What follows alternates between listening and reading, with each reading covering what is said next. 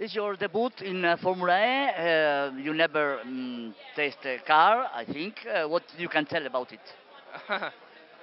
Yes, it's so new everything for me, and I never drive a electric racing car before, and this is going to be my first time.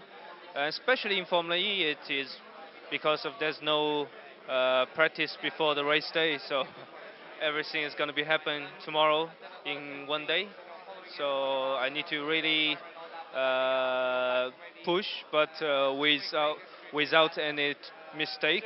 Otherwise, it's difficult for the team to get recovery of the car. Yeah. I think that just one day to learn all of the car in free practice, qualification, and race is very important to improve a driver. No.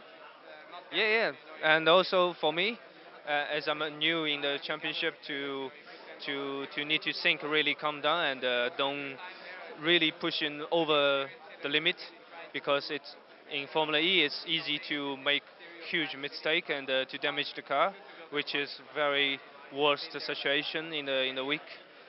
So yeah, let's see. I'm looking forward to see on the track. Yeah. Thank you very much and have you a nice race. You will be in the next races too, or just this race? Yeah, I think I will be the rest of the season. Okay, thank you very much. Thank you.